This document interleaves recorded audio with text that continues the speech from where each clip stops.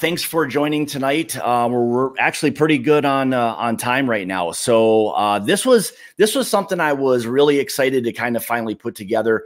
Brent and I were originally talking about doing a live stream, just him and I, of basically doing a live review of the Broken Barrel products.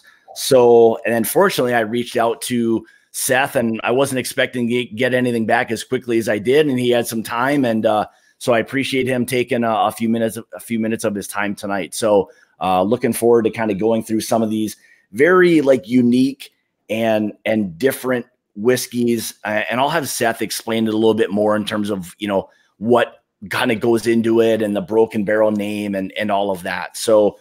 But first, what I want to do is I'll have Brent go ahead and kind of introduce himself and tell a little bit about his channel, and we'll kind of go from there.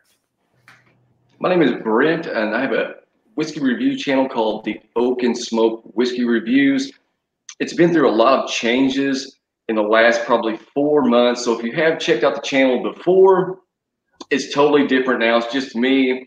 When we first started it, there was 3 of us. Just me now, not doing part to any kind of bad vibes or anything like that. It's just life situations. And it's a totally different atmosphere. Just got a new set done. It's just a different thing. So if you have checked out the channel before, go ahead and check it out again if you like. And I just put up this video on how to create an infinity bottle. I'm giving away 3 free samples on that. If you'd like to get in on that, I will be doing the drawing on Thursday. So if you do want to get in on that, try to get in there before Wednesday and get your answer in the chat. But I am going to give away 3 samples on that. Scott, thank you so much, man, for having me on the channel tonight. Yeah, thanks for joining tonight. So appreciate that. So, and then obviously my next guest is Seth, I guess we'll say owner of the Broken Barrel whiskey. So Seth, thanks for joining me tonight. I appreciate it. Of course. Thank you for having me on. I appreciate you guys having me here and letting me be here. So yeah, cheers. So we're really excited to kind of get into the whiskeys, but I'd say before we do that, Seth, do you want to kind of tell everybody maybe a little bit about yourself and the company itself? Give a little bit background on that. Of course, yeah. I started the company in 2012. I was working out of my grandmother's garage, so we've come a long way, and we're very fortunate to have been successful thus far. But yeah, it's been a really cool journey. We started with vodka. We moved into whiskey in 2017 with our first batch of Broken Barrel. At the time, it was actually called Infused Spirits, and then we slowly, over the first year and a half, decided to make Broken Barrel its own brand. And since that decision has come to life, we've really been able to explore new ideas, new concepts, really go deeper and deeper into the idea of what oak does to whiskey and really drive that point home a lot more than what I think a lot of people are doing with mash bills. So for us, it's a lot more about oak. And that's where we came up with the Oak Bill, which will be on every bottle of everything we produce in 2020. So very cool, very exciting. It's a cool brand. We've got all of our stuff being made right now in Owensboro, Kentucky. And if you haven't been there, it's the OZ Tyler Distillery out in Kentucky. They do have some of their own brands. They do contract with a number of other brands. They used to have Chicken Cock, the Duke, a couple other well-known household name bourbons and rye products. So if you're out in LA or California, you'll see Quarter Horse at all the Bevmo stores. That's also one of their brands. I've got a couple bottles of that back there behind me. But yeah, I mean, I like some of their stuff that they're doing. But what I really like is that they're a pretty new distillery. They came out in 2014 with their first barrels. And so their stuff's just hitting that 4-year mark. They're going to just start having a product. They do have a nice pile of Kentucky straight bourbon that we're going to get to start accessing, that they're starting to put out into contract distilling for us and other brands. But they're also very comfortable with the concept of the Oak Bill, so they're going to let us do all that, crazy, wacky smash barrels, hammers, axes, that whole deal. And they're getting kind of into it. And I'm going to go out there and see them in February at the end of the month, and we're going to make our newest product, which is called California Oak. and that's going to be a Central Coast Cabernet barrel bourbon. So very interesting. Well, that was one of the things when I started kind of looking into the kind of the background of what you guys were doing. It was already very different. I mean, we all get so focused on the mash bill, but you know, what I thought was really cool was just the fact that you guys were really focusing on not only the whiskey part of it, but how you were kind of doing the finishing aspect and really how you were going about doing the finishing, you know, part of it with the broken down barrels and kind of adding them a bit like a stave. I would say it, you know, if I had to interpret what it was, it'd be very much like what Makers does with 46 or something like that, similar. But what I liked really about what you were doing was the different finishes that were there. So that was really cool. So I'm guessing that's something with your company that you're going to be very, I guess, kind of focused on trying to do different like infusions or different finishing. Yeah, I think the biggest difference between us and Makers and the Makers 46, and I've recently gotten to try some of their they have a private select barrel. And they actually have on the back the different check boxes of what oaks they use. But for me, it's really not just about picking and selecting oaks for the custom retailers.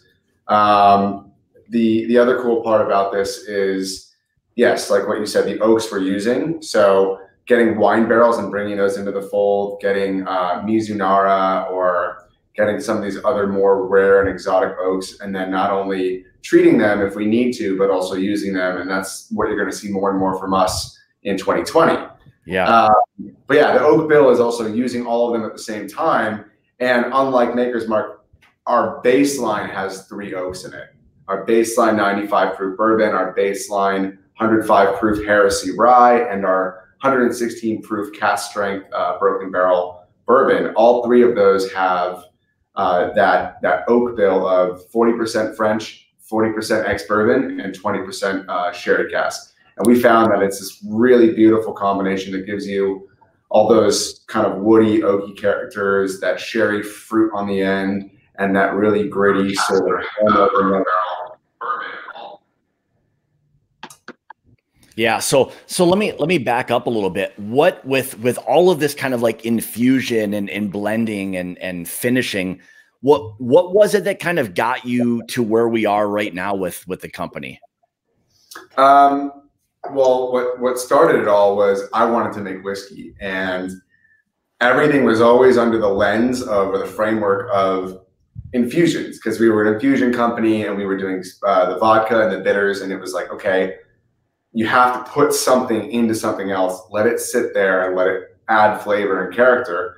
And when it came to bourbon, it was about figuring out what oaks are going to impart what flavors. But when I realized that it was cool to kind of combine these different woods and see how different flavors would evolve when all 3 oaks were sitting in the whiskey at the same time, same temperature, same time of year, environment, all that heat, moisture, those components played really, really interestingly into the difference between emptying a barrel. And I was drinking a lot of those double barrel bourbons and second fill sherry cask or bourbon cask scotches, because I'm really big into scotch as well. And so as those different things were going on, we would notice that when you do it all at once, it's totally different ballgame than when you have a really hot year or a really cold year and you have a lot of time passing. And also using younger whiskeys was really interesting because you would actually get a lot more flavor effect from using the oak for just a short period of time versus adding oak to something that's been aging and aging in the same oak for 5, 10, 15, 20 years, which again, we weren't messing around with too much 20-year-old stuff, but we did get some 12-year-old samples and some 10-year-old samples. And when we tried it, the effects were a lot more muted versus using younger whiskey, which had a lot more flavor to be added. The canvas wasn't covered, so to speak. So with, I guess the definition of whiskey. So I guess since we're kind of saying that, I'm assuming that everything that you're blending or using is not all necessarily bourbon. So this could be either corn whiskey, light whiskey, bourbon, all of those different things? Are they all kind of in play? Sorry, say that last question one more time. So like with it just being defined as whiskey, I'm assuming you're using other things besides bourbon. So whether it's light whiskey or corn whiskey, things like that. Well, in the single oak series that we're going to try tonight, 100% yes. In fact, there's no bourbon involved in the single oak series. With the stuff we're doing straight out of OZ Tyler, that is all straight from the barrel into the tank. Whiskey staves, wine staves, Mizunara staves, whatever we're using, those all go into the tank straight from the barrel tank. Oak goes in. Okay. All right. So, and then I guess with that being said, so the finishing part of it is the whiskey is loaded into, whether it's steel tanks or whatever it may be, and then you infuse the whiskey that's there in those whiskey container or those containers, and you add the oak to those. Exactly. Yeah. So we'll take, I brought a couple examples so you guys can see. So this is a wine stave. This is one of the Cabernet ones that we're using. So we look for wine staves that have a nice bleed level in there. You can almost see some of the sparkling and crystals. Those are the tartrates of the wine. That's sort of the crystallized flavor that we're looking to get off of the stave. And when you put a full stave into the whiskey, you got to remember, whiskey, you can see where it's in contact. The whiskey was not in contact here with the oak. Sorry, the wine. Let me say it again. The wine was not in contact here. As you can see, it's just the oak, regular oak color. You can see very clearly where the wine had made contact with the oak. So that whole idea is when you put the full stave in, you're getting the back, you're getting the sides, you're getting the tops, bottoms, all that interaction is going on. So it's really a different way of looking at surface area. And we talk about surface area, you have people that are using 15-gallon barrels, 25-gallon barrels, 30-gallon, all these different sizes because they're trying to increase the flavor or decrease the time and really have different types of things going on with terms of flavor and aging. This is a Scotch barrel. You can see just the difference how dark this is, both on the inside and outside. So this is a Lafroig barrel that we used for that Isle of Peat you guys are about to taste. Well, and I think the other, like you said, the other interesting aspect to that is once you start breaking those up or cutting them in half, you're now exposing multiple sides rather than just, so I think you are really, the true essence of infusing something, you're getting a lot more contact of the barrel into the whiskey from that standpoint. Yeah. Now this is the Mizunara stave. I wanted to show you guys real quick. You notice it's untreated. We basically got it straight from Japan. We specified don't make barrels with it. Send us the Mizunara hole punch so we can actually string it up. And we lower these in and then we actually pull them out with the string. There's a great video on infusedspirits.com. So if you go to our parent company website and you go to infusedspirits.com, you can actually see it's a 2-minute video flat and you can watch and kind of learn about how we've done the things we've done. Yeah, cool. Well, I think it's a very fascinating, interesting, process. So thanks for sharing some of that. So why don't we kind of get into the important part? Why don't we'll start kind of diving into some of the whiskeys and see what we think. I'm going to start with the Mizunara first. Okay.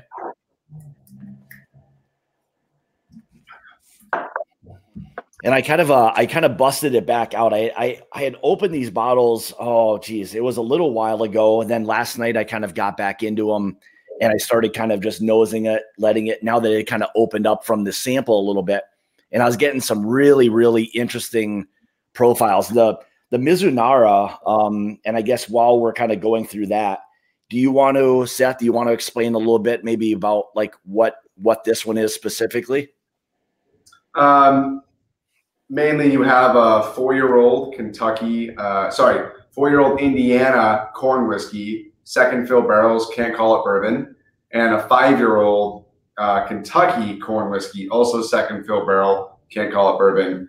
I felt like with the second fill, we still had, even though they were 4- and 5-year-old, there was still plenty of room to stretch the flavor out and add that extra element of what I feel like Mizunara has to offer, which is really soft, subtle notes. I drink a ton of Japanese whiskey, and one of my favorite things about it is that it's really not ever out of balance. It's really an enjoyable experience from start to middle to finish. The mouth feels really gotta be a little bit more on like the sweeter side, in terms of being just not too strong, not too overpowering. It's something you want to be able to drink this while eating food and have a balance and harmony. And that's what I tried to go for at Mizunara. The cool part was I wanted to do it with corn. You know, a lot of Japanese whiskeys do use malted barley as their mash bill, and they import malt from Scotland. So I thought that the ability to put Mizunara with corn whiskey was a pretty different approach, a very American, you know, East meets West sort of. Sure. So. Yeah, no, I think it's now, Brent, for you, what are you getting? What do you get on the nose? Like for me, it was very citrusy, like it was green apple, pear, like right away. So yeah, I'm getting a little bit of the corn aspect to it. With Japanese whiskey, in my experience, like you said, the Mizunara oak is soft, subtle, approachable. It does have a little bit of like on the finish on like your Mizunara oak that has in your Japanese whiskey has a little bit of a tinge to it. I was wondering if you use the corn also to help balance it out, due in part to the fact we are in America and you're not making a Japanese whiskey. Was that you used that just to be your best bet to kind of level this out to where it wasn't one directional? Well, I had actually gotten in rye whiskey, wheat whiskey, single malt whiskey, and corn whiskey, as well as tried some of these oaks with our bourbon and our rye that we were already getting from O.Z. Tyler, and the immediate findings from just initial chopping up some staves and doing mason jar samples, which is kind of how we start the process. And I'll go grab one in a minute and show you guys, since we're here at my office, so I can go grab anything I need. But immediately we noticed peat and corn did not go together, and Mizunara and corn went really well together. So we kind of, once we had some of those first tastings with the company and all the employees came in and we would sit there and try them all, we noticed immediately okay, certain things are working and certain things aren't. So let's go deeper and further into the things that are really starting to evolve in a way that we like in terms of mouthfeel, finish, flavor. Let's look at proof and let's play with that a little bit and see what we like. And we found pretty quickly that we were very intrigued by Mizunara's. That there's something about new oak and corn that goes really well. Yeah, it's a very interesting nose. It's definitely citrus and like a green apple. Yeah, I definitely get that, some pear I got. And then the more for me, as it opened up, I started getting more like a white pepper, not so intense like black pepper, but more of a white pepper type of note to it. That's like the Mizunara oak is so different. It really, really is. And on the palate, you'll definitely be able to see it. It's soft and subtle, but it does have a little bit of a spiciness to it on the finish of most Mizunara oak Japanese whiskeys that I've dealt with. This is definitely a different, interesting nose. Yeah. Have you noticed any? I've noticed how you had the staves. How do you think having the dried out stave versus I know in some of your finished whiskeys like your Jeffersons and the Macallan, they go through a strict barrel picking process. And they're checking these barrels and they're wet, they're damp. Do you think the dried out stave plays a big role or a different role in the whiskey and the whiskey you're producing? 100%.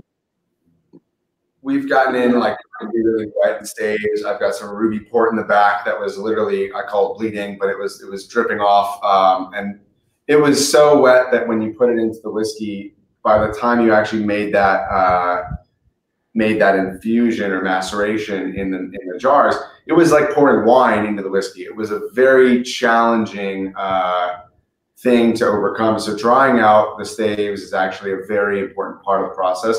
We've even experimented with sweating the staves. So taking dry staves and actually in Nevada, where we were originally doing this before we partnered up with OZ Tyler and we were buying in bulk back in like 2017, we would lay the staves out on pallets, throw a plastic tarp over it, and it's 120 something degrees outside. We'd throw a bucket of water underneath it and it would kind of moisturize and sweat the oak out. And then we would take those kind of moist to the touch oaks and put them back in because we felt like the dryness was a problem. And we found that that wasn't our best batch. I think it was batch 2. Not my favorite batch of our bourbon. And again, with that said, each batch of our 95 proof or cask strength, there are variations. If you line them up and tasting them through, there's a through line, but there's also variation between batches. Right. Not this big conglomerate company that's able to put out the exact same time. We're not, it's not like a sourdough thing where we're taking a little bit from each batch and putting it in the next one, so to speak. But yeah, no, it's really kind of a fascinating thing, the whole journey of creating these batches and treating the oaks and, doing different things with them. So yeah, it's gotta be really interesting being able to kind of experiment like that. You've got a lot of things kind of at your fingertips, it sounds like. So yeah, it's been a very, very fun time experimenting with the different oaks and the way you can treat them. So yeah. All right, let's get into this one. Cheers, guys. Cheers. And I like the Mizunara for cocktails as well. I think it's actually at a price point at $49 MSRP that you can take it and actually do some very fun cocktails. Here at our office, we actually do a torch, and we do old fashions with each of the 3 different single oak series whiskeys. So we'll actually take a piece of Mizunara, torch that, put the glass over it, let the Mizunara smoke be a part of the Mizunara old fashioned. Same thing with the Isle of Peat, with the Lefroy cask and the sherry cask for the Amontillado. And it's really, really fun to have a cocktail where the oak used to make the whiskey is also being used to make the cocktail. And that collaboration is really cool. You can see where I think using really any 3 of these to make a different or craft cocktail, you could really do probably some amazing things with some of this stuff. Yeah. I really like the balance of the, you still get the corn whiskey aspect more for me on the palate than I do the nose.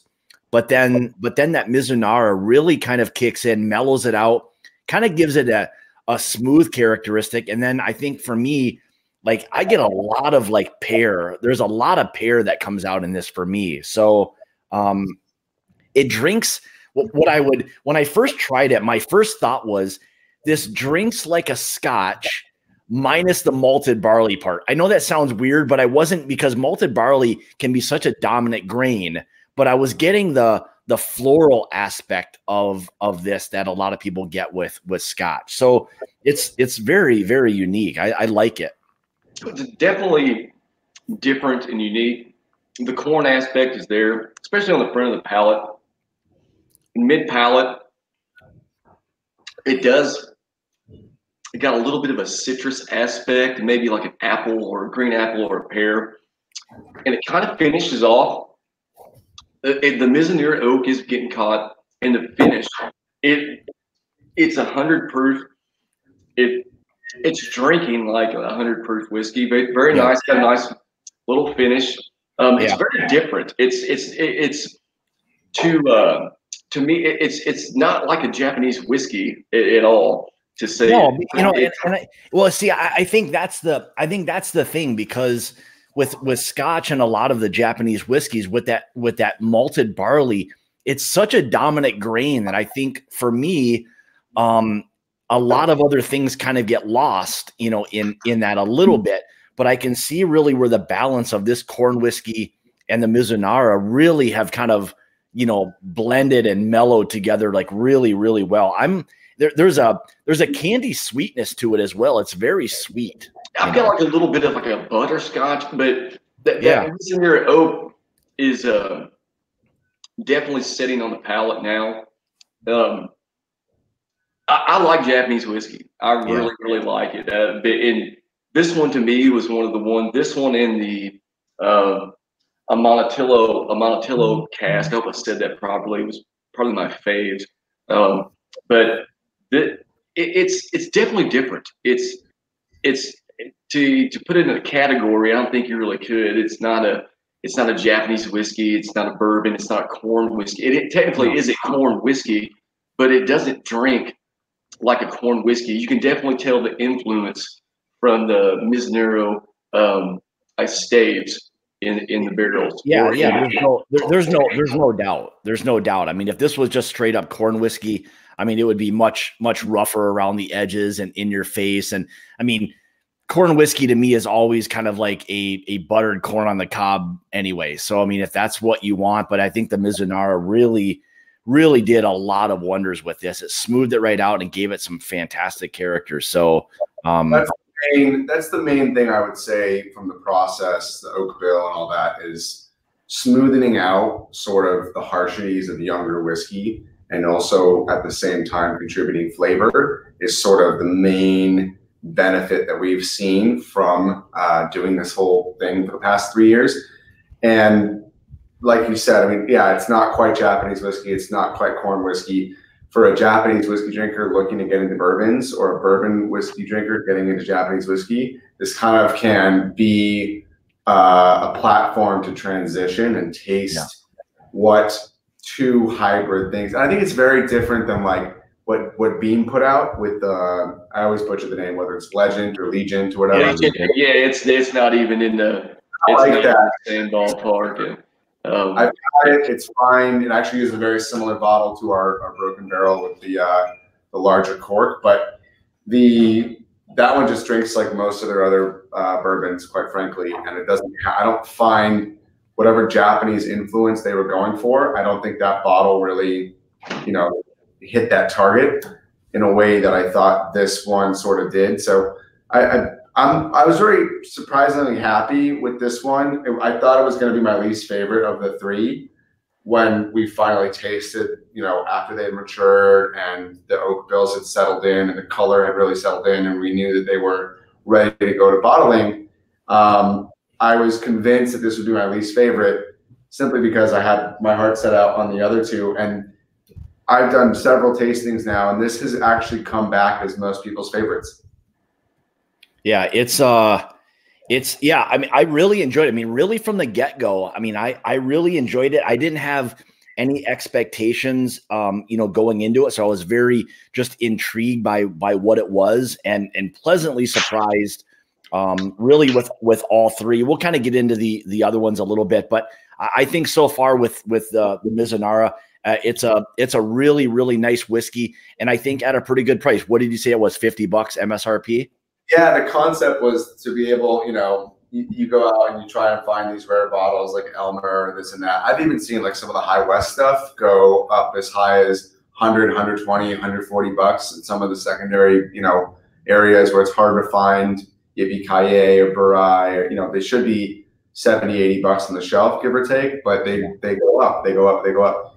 And the idea for these, though they are limited edition, was that they would be available 50, 50, 50. So if you were going to drop $150, you could actually collect the entire series and come back to it and actually have a nice experience, taste with family, friends, that whole thing. So the idea was always about making these things accessible. That's our most expensive product too, is $49. So we go down at $39 for cask strength bourbon, 116 proof.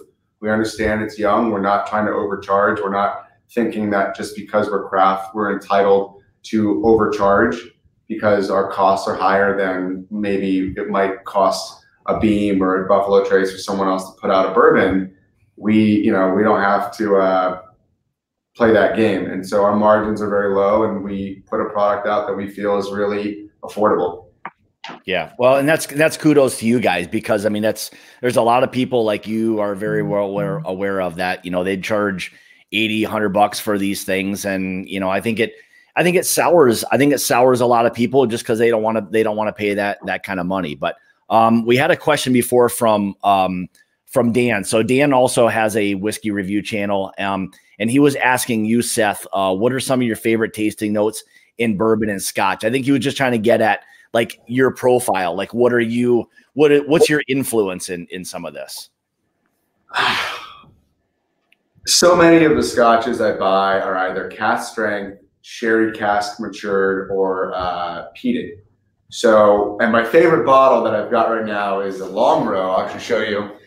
I've got a beautiful, beautiful long row. It's peated, cask strength, and sherry cask matured. So it's all three of those in a bottle. But this one here, I don't know if you can see this. Yep. Yeah, this is the 14-year peated cask strength sherry cask.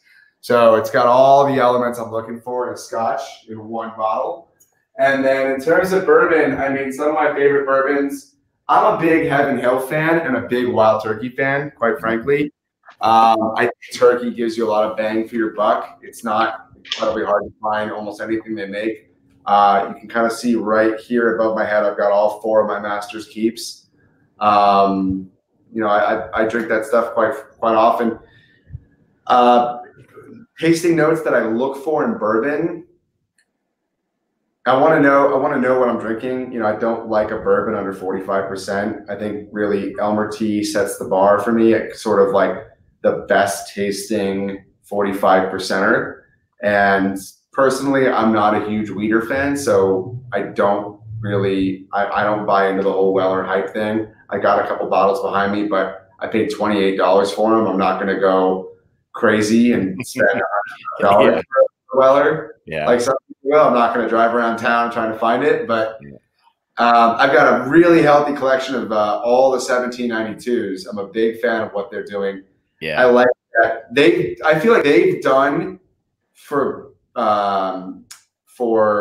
Mashbill what I want to do with Oakbill. Explore those worlds to no end. You know, sweet wheat, high rye, full proof, you know, they're toggling all the levers that they know to toggle as kind of a heritage brand, whereas I'm kind of trying to find a whole new box of all new levers and toggle those levers rather than go and put my hand on a lever that's got 17 other hands on it and be like, oh, I'm cask strength or I'm this or I'm that. Like, no, let's use sherry and French oak at the same time on a bourbon and go that route. So I want to pull other levers in really odd, crazy ways. Yeah. So. Well, I think the cliff notes is that you kind of like something bold, spicy with a little bit of sweetness and stuff to it. Yeah. Yeah. Yeah. And I'm a fan of 1792 as well. I like a lot of what they do. That profile that it has. I'm a big fan of them as well. So, all right. So why don't we move on to the cask of Amontillado? I said that correctly? Yes, Amontillado. Yeah. Okay. Not Lotto. Don't pronounce those L's. Amontillado. Yeah, this for me, this was like my favorite one without kind of letting the cat out of the bag. For me, this was like I really enjoyed this. So this for me started to become like very like chocolatey, cherry, dark fruits, all of that like right up front, something I look for, you know, in a lot of cask strength kind of bourbons. This is Barley, by the way, my dog. Barley. All right. Interesting. Cool. And the artwork on the bottles is cool. It is pretty cool. I'm pretty sure this is the same artwork that is on the full size bottles. But it is pretty cool. Do you want to, I guess, for anybody watching now and then later on, Seth, do you want to let people know kind of like what the mash bill, like what this is kind of comprised of and all of that? Yeah, so Amontillado is going to be our oldest whiskey we've ever had our hands on. We went to MGP and got some of that 12-year-old light whiskey that they've got. It's actually the same whiskey that was available for, I don't know if you guys are familiar with, and this gave me the idea too, was high. And again, I've got like a really soft spot for High West. But they've got the light whiskey, the 14-year MGP. So some of the younger stuff they've got a 10-year, 11-year, 12-year, and some of that's actually coming of age at 13-year. So I've been keeping my eye on that stuff. And what's really fascinating about light whiskey is that light whiskey's got tons of older whiskey notes you look for in something that's been in the barrel for quite some time. But then it's also light in the sense of it's missing some of those core flavors that are derived from new charred oak barrels. And because it's missing that, it's willing, or I would say the whiskey is really able to receive the amount of flavor and just the right notes from a used wine barrel. So for me, using the Amontillado sherry, which has really deep, dark red fruit flavors, dark chocolate flavors, some of those characteristics that are a little more robust, those coupled with the fact that you have this high corn whiskey that has been sitting in a used barrel for 12 years. I mean, holy shit, you just put that all together and you've got yourself a little bit of a party going on. That was, you know, it was extremely expensive to keep it at the same price as the others. So I did cut it with more of that 5-year-old Kentucky corn whiskey as well, because they were both high corn mash bills. They worked really, really well in a blend. So I was able to get those to work together in the blending process. And then we actually had tried the Amontillado on the corn whiskey, the 5-year, and the 12-year-old, and they both tasted good. So we knew kind of right away that by marrying those together, we would find a really, really good balance. So this one's bottled at 55%, 110 proof. And really, this one for me jumps out of the glass the most. Getting like dark fruits, raisins, some cherries. Yeah. It's really all of that. And I think, I mean, for me, which is when I first tried it, I tried it without looking at what any of the mash bills or Oakbill or any of that stuff was. And when I first looked at it and I saw that this was like almost 50%, 45.5% malted barley, I was amazed, because a lot of times. This one. This one is not the malted barley. Yeah, that's the Isle of Peat. Yeah. Sorry.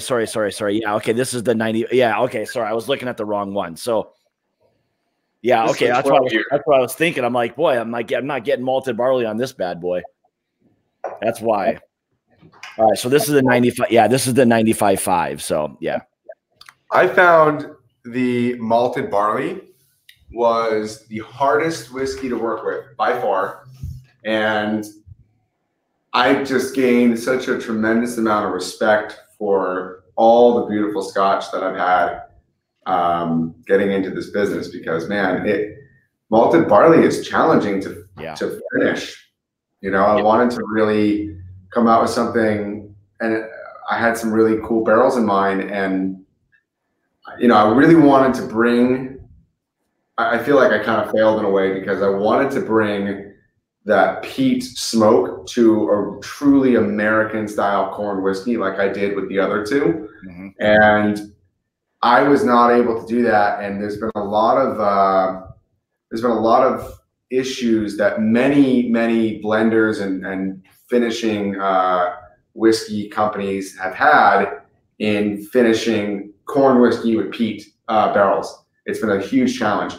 Peat smoking bourbons and corn whiskeys is a bitch. It's a pain in the ass. Yeah. And even the slightest, discrepancy in your recipe can fuck the whole thing up pretty badly. I can believe that. I mean, it's got to be kind of a tricky thing. I mean, it's already tricky without having to do any of those other things with it. Just trying to get the blends and everything right with barley, I'm sure it can be a very difficult thing. So, but and you're paving the way. You're doing some things that really hasn't been done, and you're kind of paving the way. And I'm sure there's a huge learning curve, and you're probably not going to hit a home run on everything.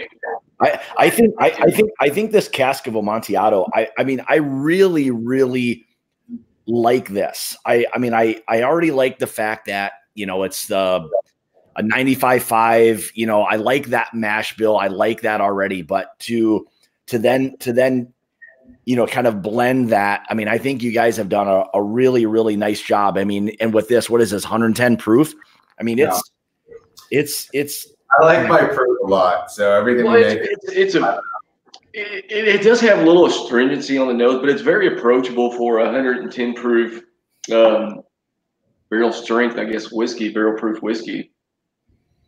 Yeah, I mean I get, I mean, I don't get as much of the astringency. You know, I don't get like a lot of heavy oak or anything like that. Right. It's there, but for me, it's a lot of just the dark fruits and the chocolateness that's there, and for me, that translated into the palate as well.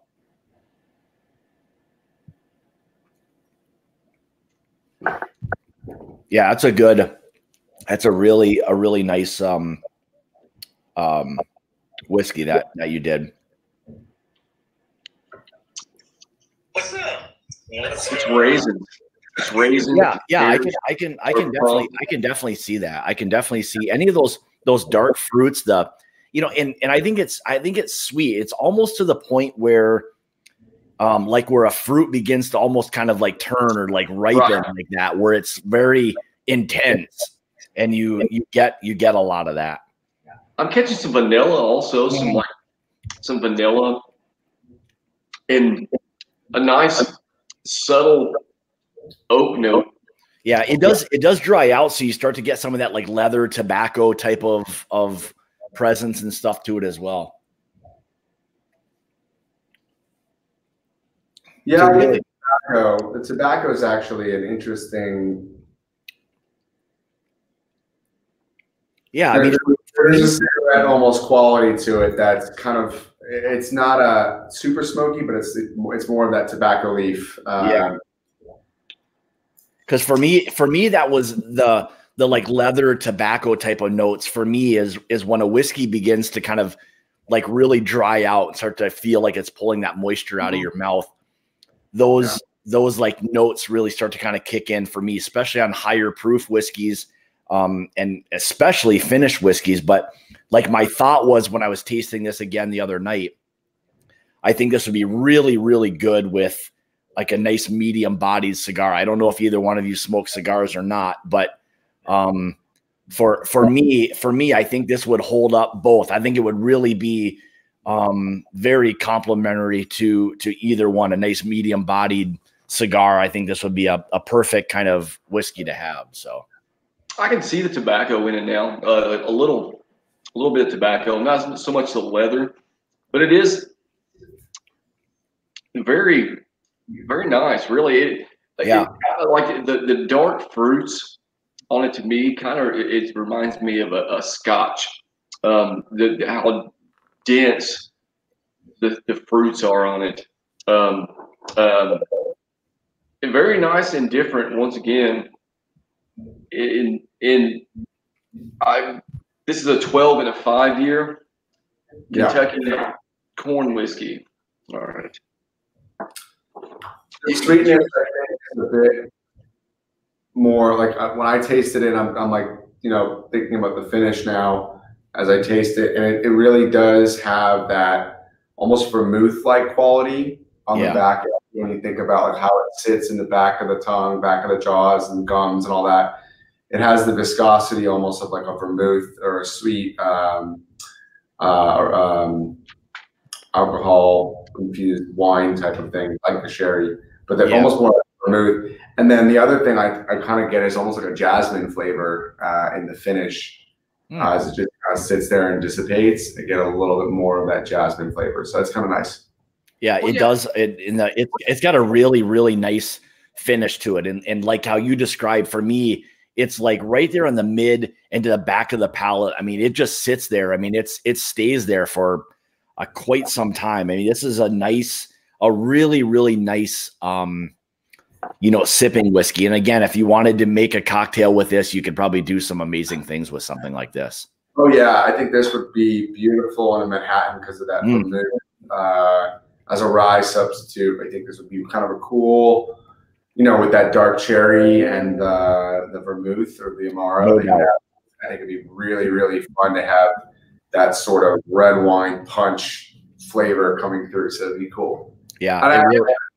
I totally made those a dozen times already, so they're very, very good. I can. Yeah. This one is my favorite by far so far. I mean, I think. Yeah, I mean, I think this is like, I mean, for let's just say, I mean, for people who are bourbon drinkers or cask strength bourbon drinkers that like a good finished whiskey, I mean, this really kind of hits all those marks. I mean, it really kind of, you know, you just kind of nailed it with this one. I mean, it's a really, really good, well put together, finished, you know, whiskey. So yeah, I get some like burnt sugar. It's also on the nose. It's all of, I mean, it's all of that. I mean, it's just, there's just so many good characteristics to it. It's one of those ones that you just want to sit down and enjoy a nice, good whiskey. This is one of those ones to go for. And what did you say the MSRP on this is? They're all 49. They're all 49. Okay. I mean, that's, to me, I mean, this is a really, really good bargain at $50. I think that's a really good bargain right there. Yeah. Now, where are you guys both based out of? Indiana. And I'm Wisconsin. Wisconsin. Yeah. Yeah, I believe these are available for purchase in both those markets too. So probably through like Total Wine or something like that. Yeah, I've seen them at Total Wine. I've seen the bourbon. I think you guys put a bourbon out previously that was like 98 proof or something like that. Yeah. 95 proof. I've seen that. This is bad. Like the drying out, I think, is due in part to just the sherry stage. Most finished whiskeys like that, it dries me out for a little bit. Even when I'm drinking Scotch, it dries me out a little bit. But this one is very nice. Very nice. It really is. I mean, it's a good one. So for me, the one I was like most intrigued by was, you know, the Isle of Peat. I mean, it's just, for me, I mean, I'm not a huge Scotch guy. I wanted to kind of get into it and see really what this was going to be. I talked to Brent a little bit before we kind of did the live and stuff, and he kind of gave me a little bit of a description and everything of it. And in talking to even a couple other people who've had it, I was very intrigued by what I was going to be getting with this one. So, yeah, I was really, really interested. And when I first smelled it, I mean, of course, right away you get the malted barley. Of course, you get that. But what I got was not, for me, necessarily like a strong peat. It was more of like just like a smoke, like a barbecue type of smoke. There was something that was very like being out back grilling is what I kind of got. I mean, as much of a descriptor as I could give. I'm getting like a vanilla frosting and butterscotch, like a cake frosting. Yeah, I can see some of that. Yeah, it's very floral, you know, very scotchy, and I think that's kind of a characteristic of malted barley anyway. That floral, that soft, kind of like almost like a doughiness, like a wheated bourbon, similar from that softness that it has. And you definitely get some smoke. Like, I don't have a lot of experience with peat, and I know you guys probably have far more than I do. Do you get like a strong like peat note? Me personally, this is the one that I was kind of iffy about. As far as like, I'm an avid. I love peated Scotch, and it like the medicinal, savory, maritime qualities of a peated Scotch. This one here, I mean, don't get. I'm with all due respect, and I think you explained this a little bit earlier. It doesn't have that peat slap you around. You know, it slap you around peat, savory, in your face, smokiness to it. That's someone that's really into like your Lafroigs, your Long Rows, your Bowmores. It's not going to have that. If that's what you're looking for, this is it. But there is a little bit. I'm getting more of like not the smoke, but a little bit of maybe the brininess, maybe a little brine, a little saltiness. But it's mostly sweetness and like a cake frosting and butterscotches. Yeah. Not butterscotch, but like vanillas and like a cake frosting. Yeah, there's all of that. Smoke and salt there. I'm getting salt. The one other thing I always kind of seem to get with malted barley, and especially something that's got a little bit of peat or something that's peated, is this like Band-Aid aspect. I know it's not like the greatest thing to smell, but yeah. I always get this, like, there's this Band-Aid like smell. And I don't mean like any disrespect. I mean, that goes for anything. That's all, that's for me, like all peated type of scotches. I get this Band-Aid aspect to it. Well, yeah, I think like your peated scotch is just, it's super complex. I mean, like my wife, she smelled it the other night and she said it smells like we lived in Florida for a while. It smells like an old boat that's just been sitting there vacant for a long time. It's definitely complex and interesting, to say the least.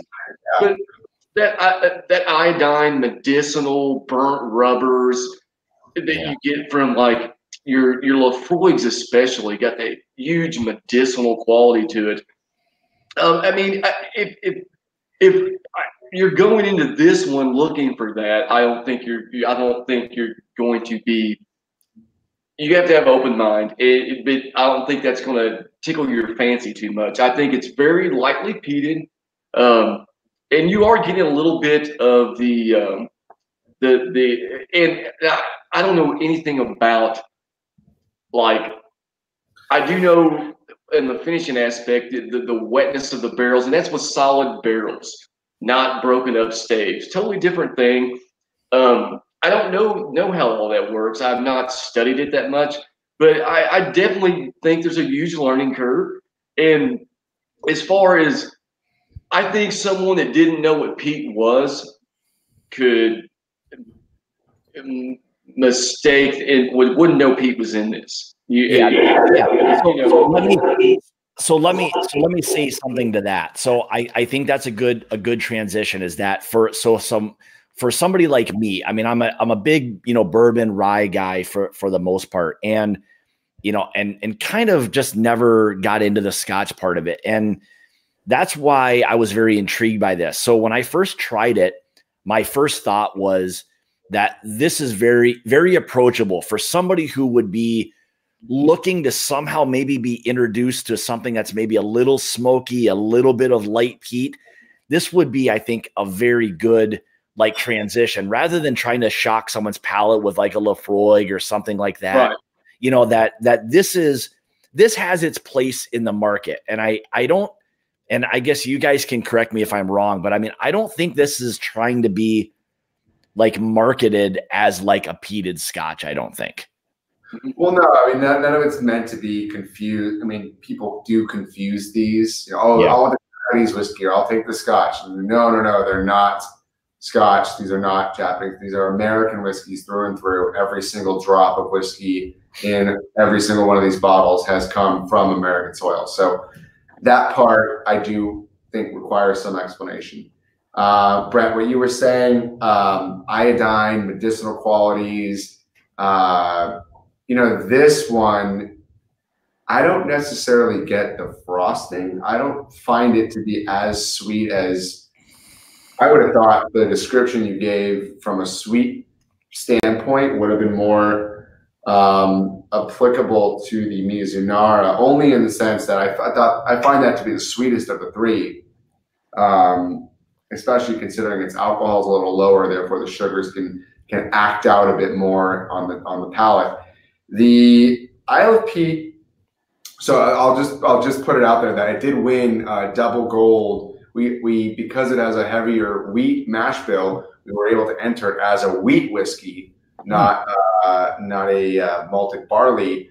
And I'm seeing mash bills now on barrels that are available for purchase and for contracting that are 49% malted barley, 51% corn bourbons. These high barley bourbons, we've seen high rye, high wheat, wheaters, blah, blah, blah. But there's also the idea of a barley forward, barley heavy bourbon. And that would be an interesting thing. I actually have not tried a whiskey quite like that yet myself, though I can see myself this year getting samples of that. So, but on this Isle of Peat, being that it won the double gold, I think the reason for that was there's a lot to unpack here.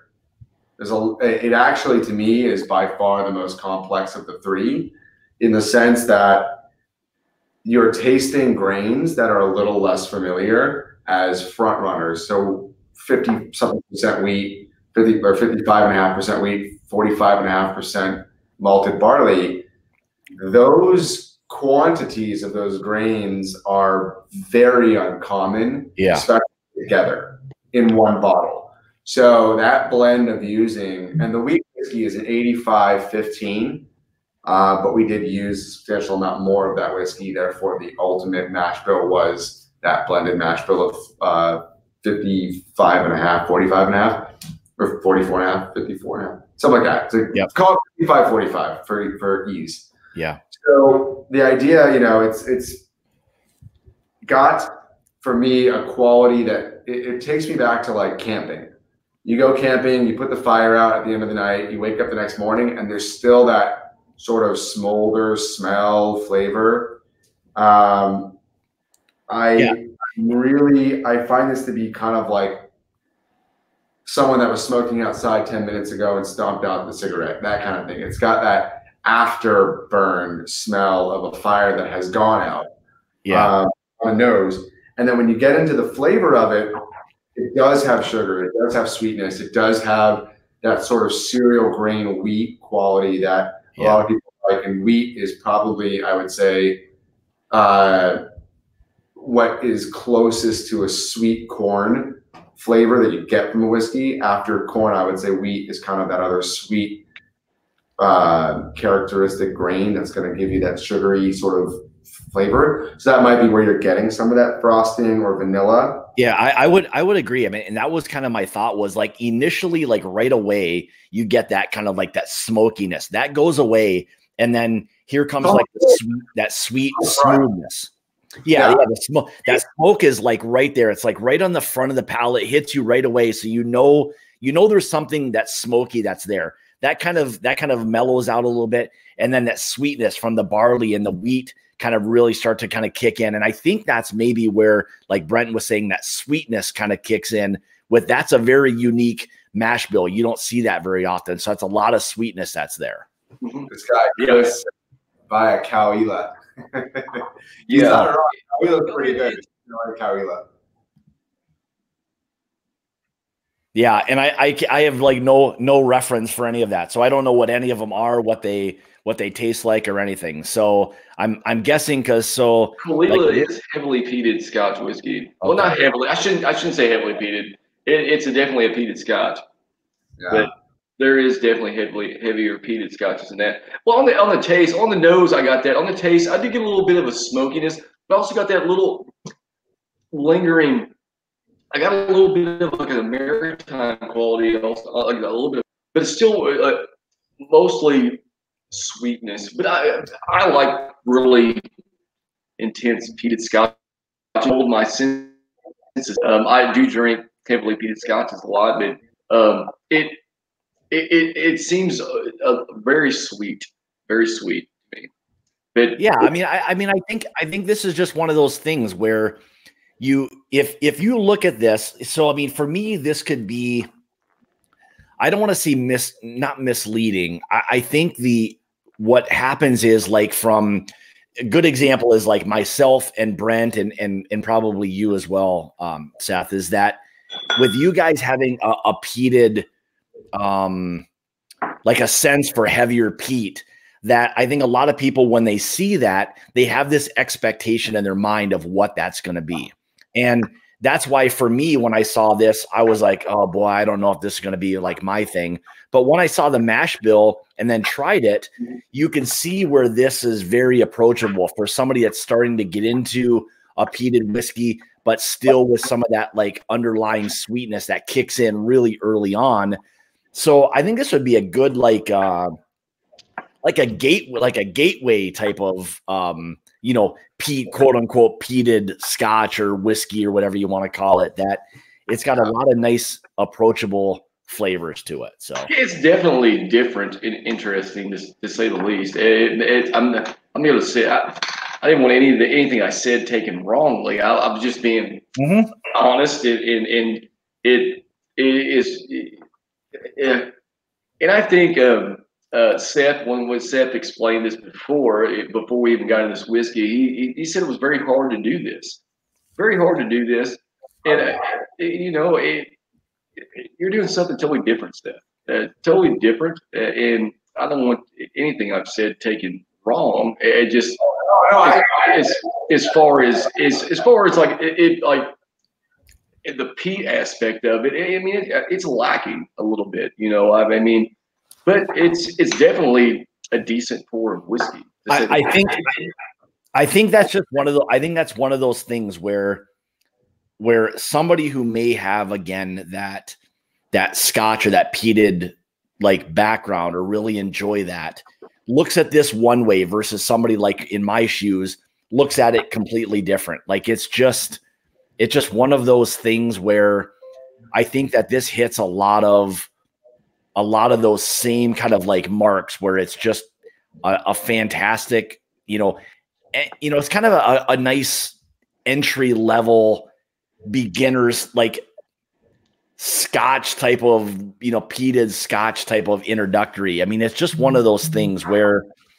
like, I would say it's a little smokier than like some of your entry level Brut Laddie, like the classic Laddie, that blue bottle Scotch. A peated distillery making unpeated Scotch sometimes carries in. Sometimes that is unpeated. This is kind of like that. This is that is unpeated Scotch, but it does have that, like you were saying, that even though it's unpeated, just doing parts of the location, it does carry that location's qualities. That's more because it is an unpeated Scotch, but it does.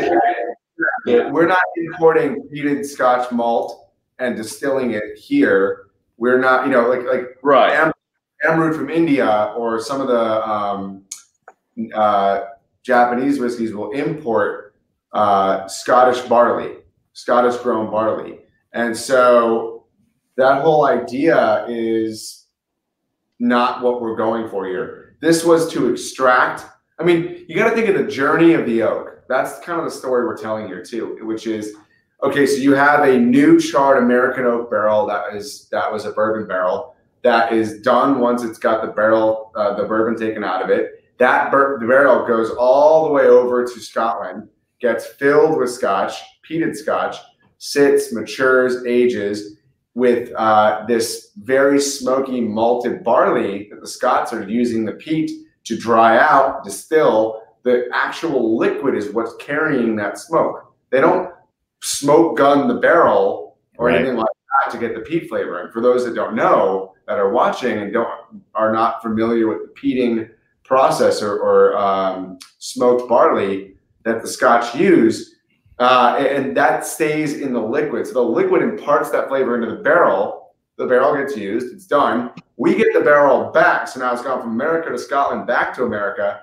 It's carrying all that smoky flavor from the liquid that was inside of it, and we're re-extracting that back out into a new liquid through the Oakbill process. And that kind of concept of like here, then there, then back, and here, all of that stuff going on is very it's very exploratory. It's very new. And so we're trying these things, and what you're ending up with is essences of this, essences of that. And it's kind of a fun experiment. For whatever reason, the people really loved it. It's not my favorite of the three by any stretch. I'm way more an Amontillado fan. I love my sherry cask finish whiskeys, be it bourbon or rye, or one of my favorite ryes is the sherry finish 1776 James E. Pepper. Fantastic. It's a great sherry finish rye. Love that stuff. And that whole kind of concept, those are some of the whiskeys that got me into this whole world. And I'm trying my hand at them, but with my methodologies. And so the results aren't exactly what you've had, and they're not exactly what you're used to, but they're, like you were saying, Scott, they're very introductory.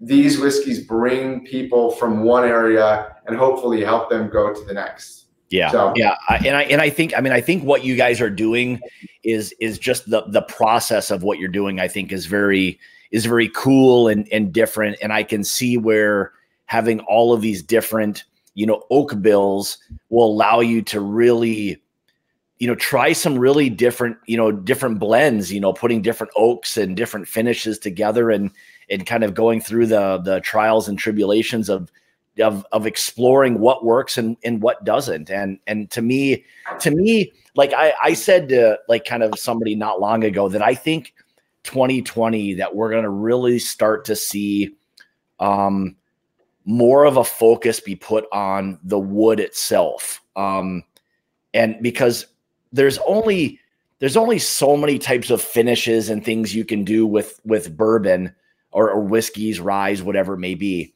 But I think the different flavors that you can kind of pull from the wood and different kinds of woods, I think is going to be a very kind of transitional type of thing. I think that's where we're going to see a lot of, trying different things, these different, oak bills or just different woods, different barrels, whatever it may be. So I think what you guys are doing is very cool and a really neat idea. So thank you. Yeah. All right. So we're a little bit over an hour. So I guess with that being said, so thanks everybody for joining tonight.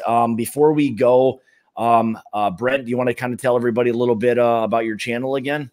Yeah, my name's Brent. I have a whiskey review channel called the Oak and Smoke Whiskey Reviews. Check it out. I am doing a giveaway this Saturday, but you have to be entered before Thursday afternoon, and we'll do the drawing to see who wins. It's on the Infinity Bottle video that I did. Check that out if you like. I thank everybody for watching. Scott, once again, thank you so much, man, for having me on the channel. Seth, dude, thank you so much, man, for sending the samples. Pleasure to go through these with you, man. Good times. Yeah, no, this was good. I'm glad you took a little bit of time and kind of came on with us to do some of this. And I guess before we go, Seth, you want to kind of tell everybody a little more about where they can find you, a little bit about the company, and kind of go from there. Yeah, we're for the whiskey side of the world, we are available in over 40 states now. The whiskey is a little less accessible than our vodkas and bitters because they've been out less time, and so the rye is starting to pick up and all that. The big ones for people living in Arizona, people living in Missouri. We're going to be in Walmart in Missouri. We're going to be in Schnucks, which is a 20-something location grocery store chain out in Arizona, in Missouri as well. Total Wines across the country does carry our bourbon. They'll soon be carrying our rye. Some of those great bottle shops. You can always follow us at Broken Barrel Whiskey on Instagram or email us. My email, you just email me at info@infusedspirits.com. Any of those will help you get in touch with us. DM us on Instagram. We always get back to everybody. So awesome. Thanks for joining, and everybody, thanks for joining tonight. I'm grateful for everybody joining tonight, and thanks to Brent and Seth for joining me tonight. So hopefully we'll see everybody back next Tuesday. And to everybody out there, cheers. Have a great rest of your night. Cheers, everybody. Take care, guys. All right, we're off. Oh.